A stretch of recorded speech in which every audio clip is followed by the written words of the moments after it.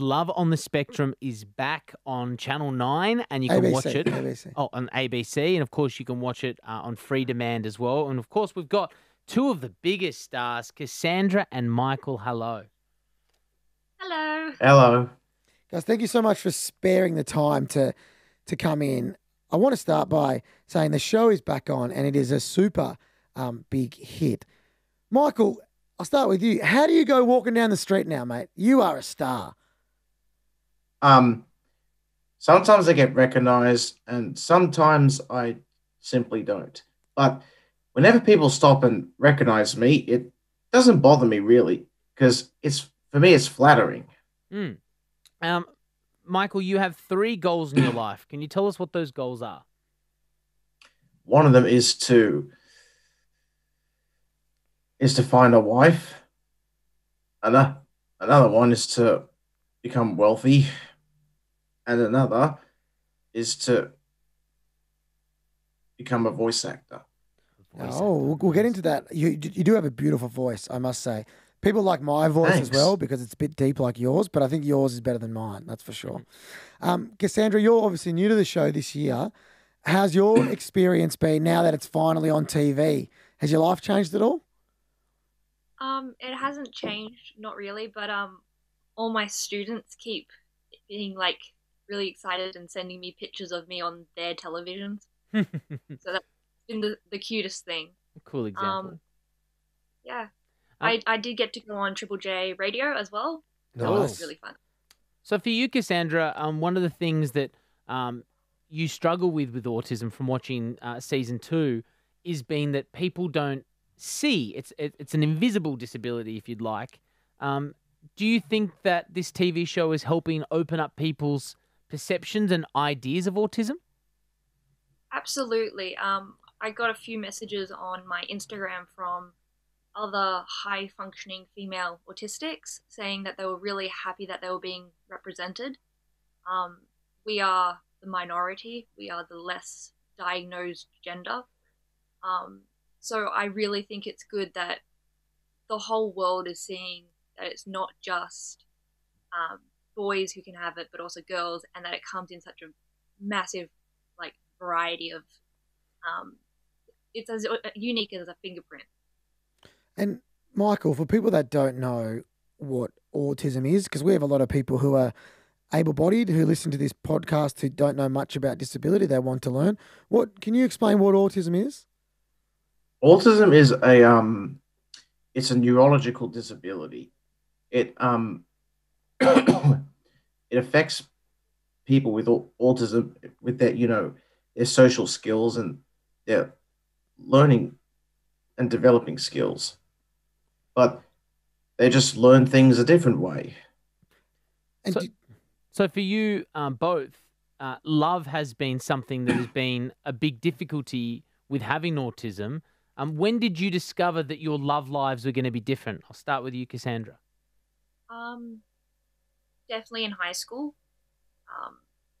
I was always told by my psychologist and the adults in my life that I was mentally quite educated, but very immature for my physical age. And I didn't get into the kind of wanting to date things until much later than my peers. Right. what about you, Michael? How did you go growing up with your disability?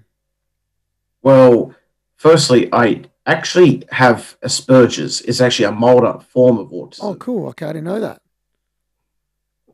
Well, now you do. Yeah, I do. So for people that don't know, it's a spectrum, isn't it? So there's different varies of levels of how you're affected by autism or Asperger's or whatever Exactly. it is. Yeah. What about you growing up in school and things like that? How did you go? In high school, I most of the time I felt ignored and overlooked, almost like a ghost. I didn't have one set group of friends. I was just basically floating from one group to the next. How did that make you feel? Let's put it this way. I disliked it a lot. And I felt the same way as you guys because am in a wheelchair. I don't know if you guys know that. Obviously, we're doing this on Zoom, so we're not hanging out. Hang on, I'll show you. Can you see my chair? There it is. It's poking its little over this way. You can't really see. And it was something that I tell you what I struggled with the most. I'll be honest with you both. I never saw anybody like me ever on TV. You know what I mean? I never saw anybody like me on the radio. I never saw anybody like me as a voice actor. I never saw anybody like me down the street. I'm seeing people with disability on TV now, and guess who it is? It's you guys. It's both of you. How does that make you feel when you know that you're having such a big impact on people? Michael, I'll start with you. These days, I no longer feel invisible. I feel like that people are wanting to pay attention to me. And it, sorry, but it just makes me feel great. How do you feel about, the same question Dylan asked? I feel really quite blessed that if you think back to, say, 20 years ago, back when we were all children, I don't think any of us would have heard about autism or Asperger's. And getting any help back then was extremely difficult. Nowadays, because we're creating such an awareness, it's helping the next generation. I feel really blessed to be part of it because they won't have to deal with some of the struggles I had to. Hopefully, one day it'll just be maybe like a scan machine or something that goes, okay, you're going to need this help, this help, this help, and you move on with your life and that's it, rather than it being such a drastic change in your life. Mm. For you guys in the dating world, which is obviously what this TV show is about, how were you approached by the production company that they knew that you were struggling to find the loves of your life? How did it come to be that you two in particular were on this television show? Okay. Well, 2 years ago, back in 2019, when Northern Pictures was looking for any potential candidates on the spectrum, I think they contacted various employment agencies. I'm with one of them in Wollongong, At Work Australia. Great. They used to be called Essential Personnel. I've been with them for many years now. Northern Pictures contacted At Work Australia and asked for any potential candidates, and they recommended me. It was a good choice, I must say. Mm-hmm. Kassandra, did you watch season 1 and then apply to go on the show, or did someone find you? So, back in 2019, they kind of did also like a social media release, like, would you like to be on the show? And my mum found it and put my name down. And of course, I didn't get into season 1. But when they were coming up with season 2, they called us and were like, are you still interested? So, yeah. Did you, one of the topics around your storyline in the TV show, Kassandra, is your struggle with being what, some people might call aesthetically beautiful, and of course you are, but struggling with the idea that people don't see your autism, and so you're struggling with this complexity of, the physical and your disability. Can you take us through a little bit of your difficulty with that? So my entire life, it's been rather difficult to make friends, keep co-workers, that kind of thing, unless I was extremely verbal about exactly what's happening. Like, I have to pretty much introduce myself as autistic. Otherwise, people kind of completely misinterpret who I am. My friends from high school were with me as I grew up and was going through social training. They've seen the biggest change, and from back then to now, I still have to kind of explain things over too much. I tell people I talk way too much. If I talk too much, just tell me to stop. That's not rude to me. Also, if I go extremely quiet, it's got nothing to do with my mood. It's just I might be having a slight overwhelmness of the social situation that I'm in. So I have to explain situations like that before they happen, because people look at me and they go, "Oh, she's pretty, she's normal," and it's like, no, the wiring up there is a little bit different. Well, that's the hard thing about non-physical disabilities. I'm in a wheelchair. It's pretty obvious that I'm in a wheelchair. People aren't mistaken, and I can see why that's a problem.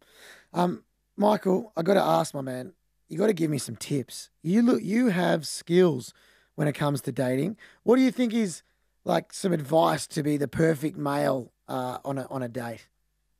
Well, firstly, do romantic, gentlemanly gestures. Pull out the chair for your date. Give her flowers. Chocolates is optional. They might be on a diet.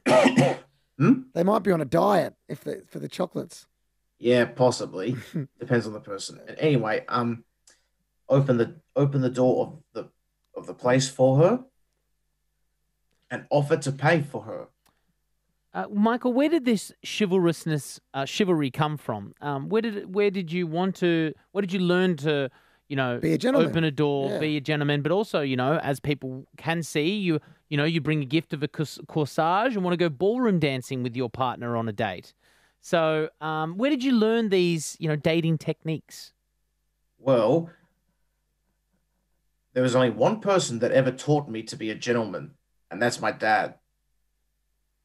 My dad is the most important man in my life, and he's passed a lot of his wisdom on to me for many years. Mm.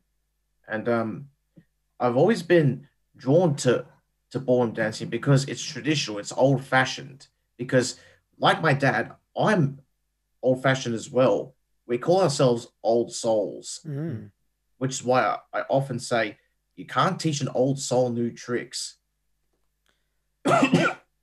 And I got to say about your parents, Michael, your mum is a bit of a superstar in this series as well, isn't she? Are you? Yes. Yeah. Are you proud of her? Mm. Yeah, I am. Why are you proud of her? Because I'm really grateful to have her as a mother. Wouldn't want anybody else for a mother. She's pretty. I can tell on her face when you go on a date. She's pretty happy. When you get home from your dates, tell me how she acts. What does she do? She acts with excitement. She asks me questions about how it went and all that. Okay. And are you honest with your mum? Because sometimes I would come back from a date and let's say I'd kissed the girl on the date. I still wouldn't tell my mum that. Would you feel open to telling your mum all the details?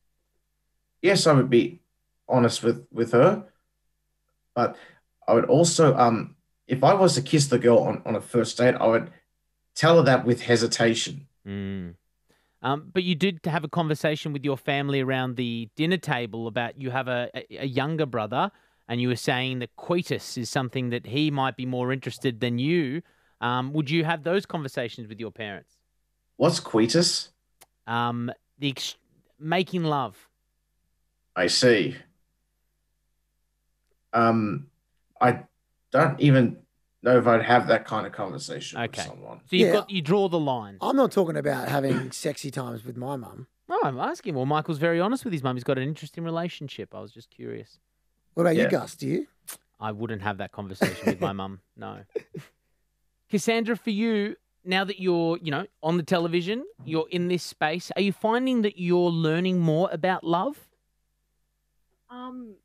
I've still kind of struggle with it, obviously. But I find that a lot of my friends have been able to message me since the episode aired and kind of give me their own critique. One friend, she's adorable, was saying that she was so emotionally worried for me when I was having a panic attack because she'd only ever seen me as this suave, very cool person. And I'm just in here going, who have you met? That's not me. But yeah, it's helped because people have been giving me feedback now. I'll ask you first, Kassandra. What do you say to people that say people on the spectrum have to date people on the spectrum? That's like saying people with blue eyes have to date people with blue eyes. That's just ridiculous. We've had segregation in the past and that just did not work. at all. Like, there were so many problems. So really, like, if I wasn't to tell people that I'm different, they wouldn't apply that to me. So the fact that I am different, it's ridiculous that they would even try. For people who maybe haven't watched the television show because they might be listening to this into the future, a year, 2 years, 10 years from now, of course, you can go back and watch it on iView. And Netflix, yeah? Are you guys on Netflix? Not yet, but when the season finishes. Oh, how cool but is season that? 1 was on there. Michael, I saw your face on Netflix everywhere. Really? Yes. Yeah, you're a superstar, global. Thanks. Would you guys, if and I'm not going to give away any spoilers, but would you guys be open to dating somebody who is a fan of the show? We'll start with you, Michael.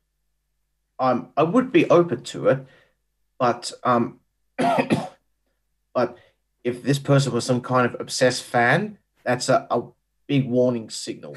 What does an obsessed fan look like, Michael?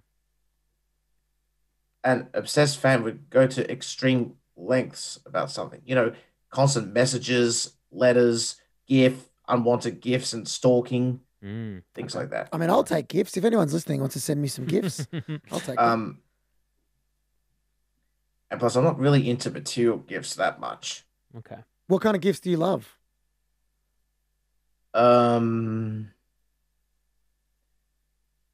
It's a bit hard to tell. Shows of affection, maybe. People doing stuff for you?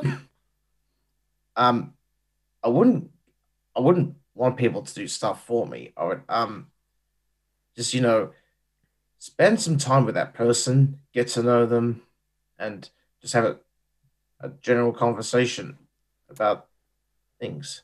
Kassandra, for you, let's say somebody comes into your Instagram DMs, they're, because of the TV show, they're, a bit more aware of autism and some of the social, barriers that you're working through. Would you be open to dating somebody like that? I would be open to talking to them, of course. But I find dating somebody I don't know at least a little bit to be very intimidating. So I'd want to at least create a friendship before I'd try to date anyone. And of course they have to pass the mum test. Oh, jeez. Yeah. It's a big test. Yeah, that is a big test. How did your dates go, Michael, when they met your mum in the past? Prior to Love on the Spectrum, I didn't have any dates. True. Mm-hmm. But only one met my parents. Okay. Was your mum warm and welcoming, or was she a bit nervous and protective? How about we just wait and find out on the other episodes of this That's show. A very good point, Michael. Very good, Michael. I like it. Didn't want to give away too much. I was trying my best to get a little bit of detail out of you. But you guys are seasoned professionals now, right. so it didn't work. Very good. Yeah. What about with discovering who you guys are?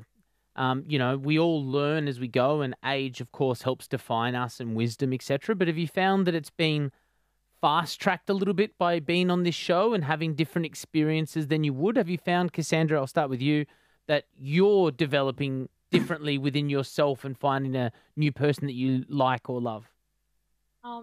So ever since my diagnosis back in grade 7, a long time ago now, I actually would meet up with my psychologist every 6 to 8 weeks and have social training. So I have a very in-depth awareness of who I am from years of pretty much self-critiquing. But it is eye-opening to see how different I am from an outside point of view. Watching myself on the TV screen was the weirdest thing I've done yet. And I didn't realize I nod so much. I nod all the time. It's like, why do I do that? So the show has opened my eyes to a few things, yeah. What about for you, Michael? Have you learned something new about yourself since being on Love on the Spectrum?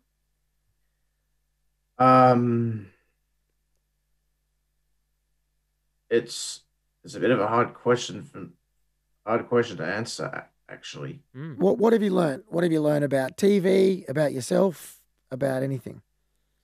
What's been the best experiences? On the series. Yeah, on the series, being on TV. Well, one of the biggest highlights was being Dawn Wells. Okay, can you explain who Dawn Wells is? For those who don't know, Dawn Wells was an actress on Gilligan's Island, which has been one of my longtime favorites. I know Dawn Wells. Mm-hmm. That's great. Yep. God rest her soul. Mm-hmm. She did pass. Yep, and The virus of all things. Yeah, coronavirus. So obviously that was an opportunity that you had because of the television show. Is that what you're saying? Well, on one date I went on, it was at the Supernova, which is a comic convention. Mm-hmm. I looked into it and found that Dawn Wells was going to be there, so that cemented my decision that I needed to go. Mm-hmm. I do remember that particular episode where you you went with your prospective partner to that, and it didn't work out for you in that relationship. But great that there was some sort of good news coming out of that, a photo with Dawn. Yep. And you guys love cosplay as well, and costumes and comics and things like that. You should share that in common. Can we come with you next time? Where's our invite? You have to buy your own ticket, of Oh, course. okay. Well, Of course, Obviously. Next one you guys are in Melbourne, right? we are. we can travel though. I'm pretty sure the next one in Melbourne is this weekend. Oh, But you're the not next going one to in it though. Sydney is near the end of next month. Who are you dressing up as? I have an Elsa outfit Nice. that I made myself. And possibly I'm going to bring back one of my older ones as well. Nice. What about you, Michael? Are you going as well? To what? To- Supernova. Supernova. I didn't know that was still going on, and it also depends on who's going to be there. True. Mm. What if we were there? Would you come to see us? I guess I could. I We love like that. that. Very good. Michael, speaking of, being a bit existential, a bit, very, showing off sides of your personality, you did reference at the start about voice acting. Can you kind of tell us the work that you want to get into? Well, voices, voiceovers, Mm-hmm. and also possibly television acting as well. Okay. Well, on the voice stuff, I did watch, the episode and this season of Love on the Spectrum. You did a Scooby-Doo impersonation. Yeah, I did. How was that watching that back? It was a little bit cringe-worthy. Okay. Did you feel like your performance wasn't that great, or was it the wrong place to maybe show off that skill? It's because the only person who can do it better than me is Don Messick. God rest his soul. The original. The original? Scooby-Doo So you're the Yep. second best in the world, you reckon? I wouldn't say second best. Well, you said it. You did. I'm not exactly second best. I'm more like a probably I can't think of the Top word. 10. Top 10 at least, Top I would 10. say. Yeah, it's pretty good. Can you give us Maybe. a demo? What kind of, so you want to do like voiceover like in ads, or like acting as like characters? Animation. Animation. Animation. So if I said if you were to voice the ListenABLE podcast intro, that wouldn't really be, or you'd be interested in, it'd be more like anime and stuff like that. Actually, any kind of voice acting I'm happy with, whether it's that in animation or podcasts or commercials, or even as a narrator or a documentary. This or is your something. trial. Here's all the right? audition. I want you to say, "Welcome to ListenABLE with Dylan and Angus." Here's your next episode. Give us that right now. Sorry. How do you? What was the words again? So, welcome to ListenABLE with Dylan and Angus. Welcome to ListenABLE with Dylan and Angus. And Here's your next episode. Oh, sorry, I cut you off. Can you say the "here's the next episode" bit again? Here's the next episode. He's pretty good. That was pretty good. Hang on, we've got to ask our producer Beth, who's outside. Beth, have we got any budget to We might have to get a How budget for you, Michael. Michael? How much are you charging? How much do you cost? I don't know. Work it out with your agent. I don't even have an agent. What? You don't have an agent? You two Yes, I know. are you serious? Of course I'm serious. You two are the most famous people in Australian TV at the moment. We've got to get In fact, you some agents. If I know I need an agent. What about there- what about for you, Kassandra? Are you looking to do some sort of work within the industry now that you've got an upcoming profile? So I've been a dance teacher for the last 11 years, but I've also been trying to get into acting on TV, film, and theatre. Mm-hmm. I've been able to get a few jobs here and there, but auditions are always difficult. But I would be really happy to do acting or theatre. That would be like the best for me. Can I ask you guys in the acting world how you feel when able-bodied actors portray autistic characters? Kassandra? It's what's the word? It's trial by trial basis. There are characters that people have portrayed that are not diagnosed as autistic, but we kind of emotionally connect to, where there are some characters who are diagnosed autistic and the portrayal is just not quite there. Yeah. So it really depends on the actor and how much they're willing to put of their personal time into researching and understanding us. Okay. What about you, Michael? Do you think autistic people should play autistic characters? Or let actors be actors? I just say let them be actors, because they don't necessarily have to be stuck to that kind of role. They can play any kind of role, just so long as they put in the effort into giving an authentic performance. Yeah, I love that. I think autistic actors don't always have to play an autistic role. You know what I mean? I mean, No. if able-bodied actors could only play able-bodied roles, there'd be no roles for you guys in Exactly. Characters that you might be fantastic in. It's acting. Yeah. Yeah. So for you, on your disability, autism, we had an incredible guest. Her name was Prue Stevenson in one of our earlier episodes, and she was able to kind of talk to us about what autism means to her. And I learned a lot about her story. One thing, there's a few things, of course, that I took away from it, but one was that there are some sort of triggers for her of stuff that she can't have around her. And her example is Dyson hand dryers. So at airports, public bathrooms, she'll always check to see if there's because the sound itself is too much for her. Do you guys have individually something like that that is a trigger for your autistic self, Michael? Not necessarily, but there is one thing that there's one thing that makes me feel pretty scared. Spiders. Okay. Large hairy spiders. Right. You know what? That has got nothing to do with your disability or mine, I think, because I hate that stuff too, my man. In fact, I can't even bring myself to look at a photo of Aragog from Harry Potter on Google, because Is that the big whenever- spider? That's the big Oh, spider. Yeah. I hate that as It's- well. it scares me. Yeah. Oh, it gives me the. Ugh. I mean, Hagrid's the real person who should be at fault for that, for raising that spider on the grounds. Kassandra, for you, is there something like a Dyson hand dryer or a big hairy spider that is hard for you to kind of work through? So I have tactile and audio triggers. Right. I cannot stand the texture of suede.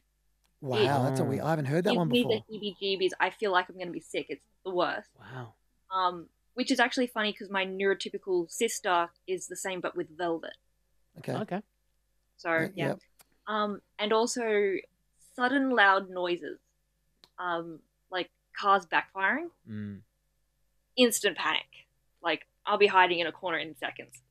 Yeah. So, can you take us through that emotion? What happens when you get that startled moment? What can you take us through the process?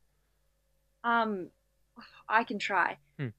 This will probably make more sense to the older kids and generation. The old TVs that used to have, like, you touch the screen, it would be staticky. Mm-hmm. Yeah. Imagine that all over your body, Right. but like 10 times worse. Sometimes it's quite painful. it's like every single nerve has just jumped to attention, but in a different direction. And yeah, Yeah. it's really quite difficult to explain. No, I think you did a great job for sure. Now, we love dispelling, misconceptions about disability. That's what we do here at the ListenABLE podcast. I'll start with you, Michael. What do you say to people that say people who are neurodiverse or on the spectrum can't do things as good as able-bodied people? I disagree with that. Why do you disagree? What would you say? Because literally anybody can do those things. For example, literally anybody can go to university, have kids, get a job, buy a place, and get married. Literally anybody can do those things. It's such good advice, and you're so right. When people say that you can't, because they do all the time, happens to me as well with my disability. How do you feel? It makes me irritated. Yeah, it's because they don't. You go. Sorry, it's because it's no fun missing out on things.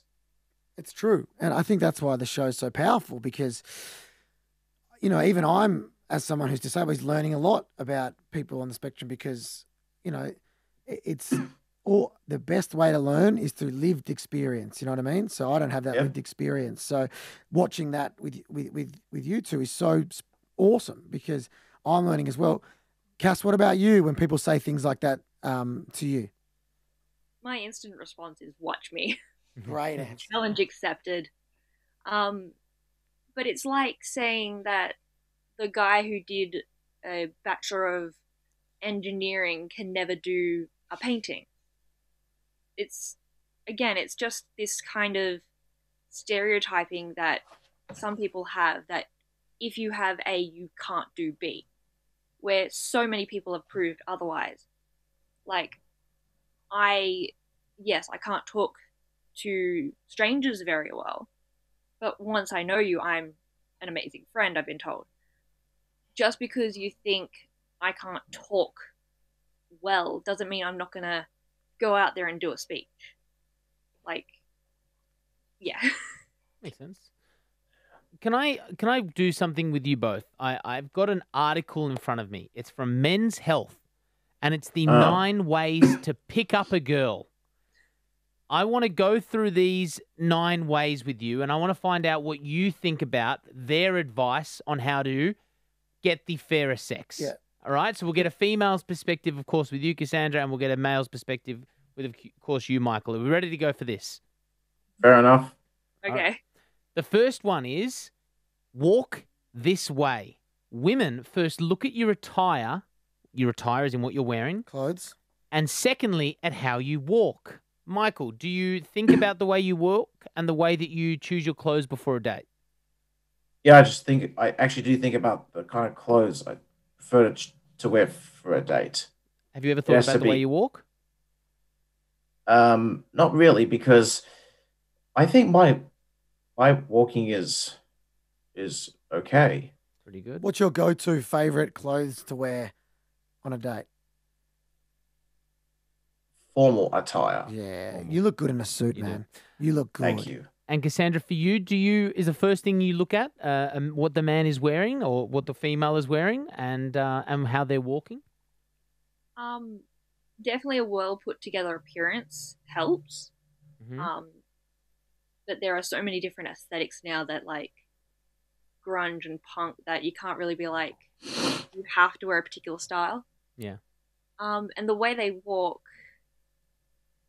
I don't know if it's the way they walk or the way they, like, carry themselves. Swag. Yeah. Mm. Like, if you appear confident in what you're doing, people are going to be confident in you. Okay. And Dylan's answer is that walking is overrated. Of course. Oh, yeah. Walking? Who needs to walk? Am I right?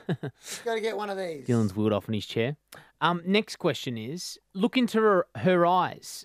How do you both feel? Because some people with autism, from what I've learned, can find eye contact quite confronting, scary, or difficult to do. So it might be different for you. How do you guys feel about eye contact? We'll start with you, Michael. I don't find eye contact scary or confronting. I do find it a little bit difficult at times, but above all, it's actually comforting as well. Cassandra, for you, what eye contact, the strong eye contact with a partner, is that important? Everything in moderation. Sure. So don't stare them down, of course. But if she's looking at you, then yeah, look at her. I guess a lot of people think like the eyes are the gateway to the soul or whatever. So I think us autistics people just see a bit too deep into the soul. So sometimes you just need to take a break. But yeah, everything in moderation. Also, if you don't feel comfortable looking at people in the eyes, who cares? You know what I mean? It's if people struggle with it, as some people do, disability or not. You know what I mean? It's not the be all and end all. So if it's something that you don't like doing, don't stress too much about it. Oh yeah, definitely. The next one is give and take a compliment. Do you find that you are always complimenting the ladies in your life, Michael, on a date? Yes, I often find myself doing that. What do you find complimentary about a woman? What you mean worth complimenting? Yeah, what do you look for? Well, it can be various things, whether what she's wearing, if she's wearing glasses, and what her eye and her eyes, her hair, the style, the color, and if she has if her teeth look nice, or even have wearing something nice on her lips. What's the best Whether it's- compliment you've ever given, Michael? Honestly, I actually don't really have a best compliment to give to a woman, because anything about a woman is beautiful. Oh, come on. You- This is why Good stuff, mate. you are a stud, Great. right? This is why you are dominating. Lines like that, Michael. I love it. Because this is my philosophy on women's beauty. There are many things in this world that highlight highlight the features of a woman's exterior: clothes, fashion, hair, makeup, jewelry, shoes, glasses, cosmetics, and her eyes and her lips. Those are the things that highlight the features of a woman's exterior. None of those things matter. If a man seeks true beauty in a woman, the only place he'll find it is in her heart, because her heart possesses a true beauty. Good stuff. I mean, write that one down whether you're able-bodied or disabled. Hang on, That is I some of need the a- great answers. I need a pen. I'm writing all this down. Right? Fantastic. I'm going home to my girlfriend with these tips. But for me personally, I actually personally prefer older women. Older women. Why That's is that? interesting. Why older women? It's because they're more mature. How old is too old? What's the top age? She can only be older than me by at least 4 years maximum. Okay. So So not my f- mum's single. She's 66 years old. That's maybe a little bit out of your age. I'm considerably younger than that. Okay, well, just 40 I'm just years finding younger. out. So I mean, 40 years is not on. be my stepdad, Michael. You could be Angus's dad. I don't see that happen. Okay, no worries. Sorry, Annie. And what about for you, Cassandra, on the same thing, when we talk about compliments? Do you find it hard to take a compliment, or are you quite open to on a date getting a compliment? Or giving it. If I think about two different events in my life, it's actually quite funny, because yes, you've got to give and accept a compliment, but you've also got to accept that the other person might accept it. I once was complimented and, did the bashful, like, oh, no, you're too sweet, too kind. And they were like, how dare you, like, deny, like, my affection. Oh. Where another time I was like, yes, I am gorgeous. I am feeling this outfit. And they were like, wow, you are really vain. And I was like, what do you want You from can't me? win. You can't win. Fair enough. Yeah. So, yes, compliments are good. Accepting a compliment is good. But also, let the other person choose how they respond to it. Yeah, and be accepting and open of that. This next one, I'm really excited to find out how you both feel, because this doesn't have anything to do with autism. This is dating in general for everyone. It says, after a date, make sure you call within 3 days. Michael, how do you feel about the timeline of 3 days? And when do you think is a good time to call them back if you've had a good date? Or do you call them back if you haven't had a good date to say that you want to remain friends? I would probably call her the night after. Okay. Okay, 24 hours. Yep. What if it's a bad date? Do you call them up and say, hey, I don't want to see you again? Or do you just, what they call, ghost someone? I wouldn't ghost the person. I would still call them the day after. Good Okay. answer. And for you, Kassandra, what about you? 3 days? Is that too long? What's your sort of timeline? I have a difficulty in keeping track of time.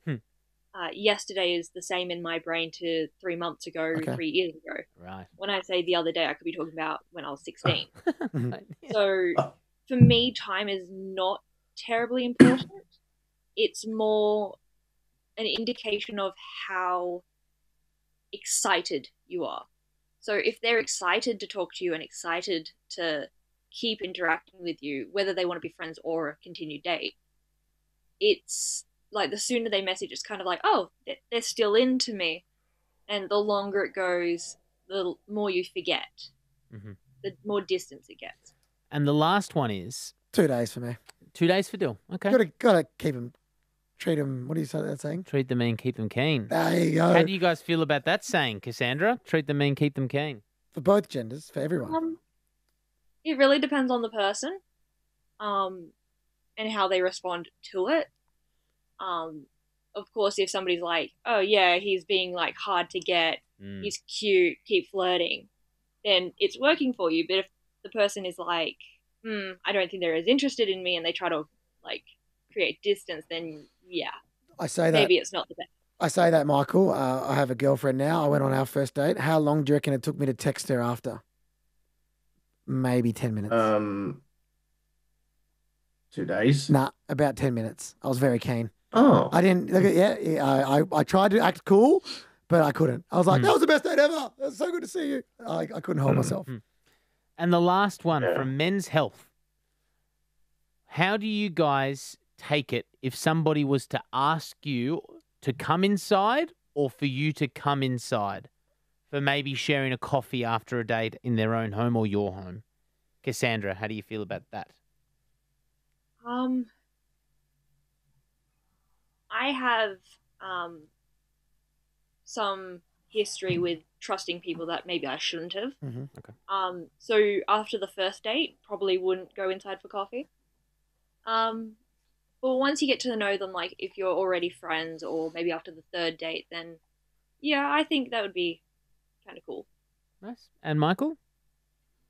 I would ask the woman to come inside if she wants to have coffee, depending on how well the date goes and if my heart is telling me to. Nice. You want to keep it going. What I about if respect she thought that coffee meant a kiss and not a coffee? A coffee was what we call a euphemism. I'm not sure. Okay. We'll see what happens. Tough circumstance. No one drinks coffee at night. I'd be sus. Yeah. I think Someone if, at if night they're asking said- for a coffee at 9 o'clock, That's sus. they're probably looking for a kiss. No, yeah. I'm not getting See. I'm not getting coffee. There's a little tip from us to you, Michael. Thanks. Before we go, I've got to ask now, Kassandra, do you have a social media that you want publicly out there where people can follow you? Because we couldn't find you on the gram. It's because I use the name gluten-free jellyfish. There you go. Gluten-free jellyfish if you want to follow Kassandra. What do you do? What kind of things are you Instagram, posting? TikTok. I now have a Twitter. They're all underneath that tag. Okay. We'll make sure we put that with our post so people can follow you. But this is something that I need to bring up because we need to talk about your Instagram name, Michael. It's at Mr_A_plus_Michael. Have you graded yourself as an A+ person? Why did someone give that to you? Actually, my mother started calling me Mr. A+ when it came out. And I decided to use that as an alternate name. Okay. Mr. A+, Michael. Okay. I like it. I like it a lot. Do you think you are A+? Indeed, I do. And what about in dating? What are you in dating world? How are you? Give yourself a grade. Still an A+. Yes, that's my man. That was a silly question. Self-confidence, is Silly important. question. Of I like course, that. Love on the Spectrum. If you're listening to this right now, it's on ABC. You can watch it Tuesdays at 8:30. But if you're listening to this into the future and it's finished, it might be on Netflix now. But you can also watch it on ABC iView. We just got a couple more questions before we finish. So we do this thing called at ListenABLE. It's called a bowl of uncomfortable. It's where people ask questions, they send them in, and they ask for an honest answer about something that they wouldn't feel comfortable telling you. Okay, so we've got one that we're going to ask both of you. It is from a lady called Sandra. She's on the spectrum, and she says, "I hate this show. I don't think this show actually represents my life, and I feel like maybe it's scripted." What do you say to that, Michael? I'll start with you. All I can say is, each to their own. It's not going to be everyone's favorite show because you can't like everything. And for those who don't enjoy or like the show, that's their loss. Good point. Do you think it's a realistic version of what it's like to live on the spectrum, the show? I think it's well, let's just say that I think that the show is trying to raise awareness for autism and also show people that people on the spectrum are capable of feeling love just like everybody else, and that they want to find love as well. Because after all, who doesn't? And what about with you, Kassandra? I mean, obviously, they film you for hours and hours and hours and hours and hours at a time, and then they edit it down to a certain moment. How do you feel that your autistic self is being portrayed on the show? Are you happy with the person that Kassandra is on the television? I'm definitely happy with how I was represented. The film crew are always really accommodating. The amount of times I embarrassed myself in front of them, it's definitely not scripted. But they're really understanding, and if you say, like, I'm not comfortable with that part being shown there, they take that into account. But I also think the show's not for autistic people. Like, we know what it's like to be us.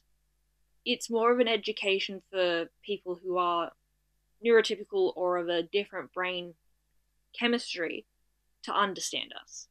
So, of course, we're not going to be able to represent the entire spectrum. There's thousands and thousands of diagnoses that come together in thousands of different combinations. No, we can't represent everyone, but it's enough to give, I guess, neurotypicals an idea, or at least a glimpse into what it's like to be us. Great answer. As we let you guys go, I say this with... Sorry, one more question before we can let you go.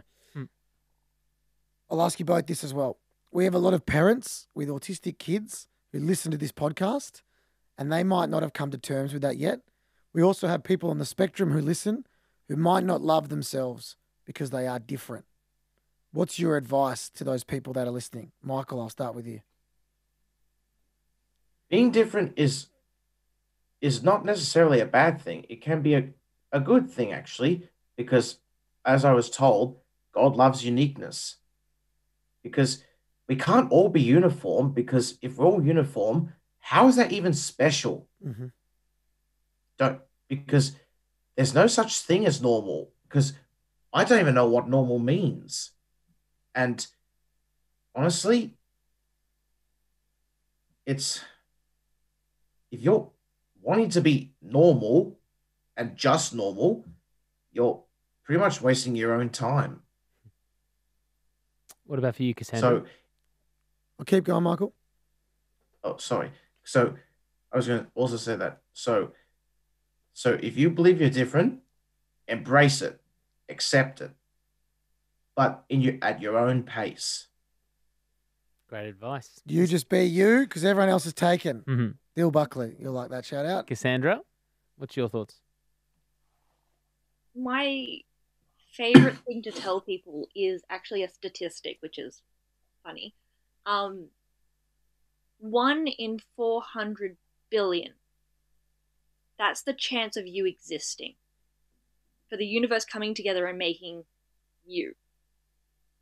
the fact that you are autistic or your child is autistic should have nothing against that type of miracle. Things had to happen in history and from the beginning of time to culminate in you. Like, there can be nothing wrong with you because you are a miracle to exist, to breathe, to think, to learn, to know. And you cannot be weird or different without being unique. And you are 1 in 400 billion. Like, that just astounds me. It's very true. Great words from both of you guys. And thank you so much for this episode and for telling us about yourselves beyond what we know from the television screen. It's been great learnings to get a bit deeper on Michael and Kassandra. And I say this with the most amount of love and intent. I truly hope to not see either of you on season 3 of... Hopefully you find that love. Love on the Spectrum. We're hoping it ends for you both. Michael and Kassandra, thanks for coming on ListenABLE. Thank you. Thank I got one last piece of advice for the Oh, audience. Hit us up. Yes, please. I know some people might have heard this before, but I think I should say it for the audience. Yesterday is history. Tomorrow is a mystery, but today is a gift. That is why it is called the present. Oh, I like look that. at that. What a way to finish. And I was worried that I was going to be easily the least famous disabled person on this chat, and I am. Yeah, okay? it's true. You're both better than me. And Michael, can you send us an invoice? Oh, because yes. you are now our new voice actor intro guy, all right? Get your agent. Who's What? your agent? Your mum? He hasn't got one. Yeah, your mum. Who's doing it? I don't have one. You gotta get it, mate, because you're Well, maybe killing you it. can take us out with thank you very much for listening to this episode of ListenABLE. Okay. Thank you very much for your time for listening to this episode of ListenABLE. That's it. Thank you, guys. Thanks, Appreciate you it. legends.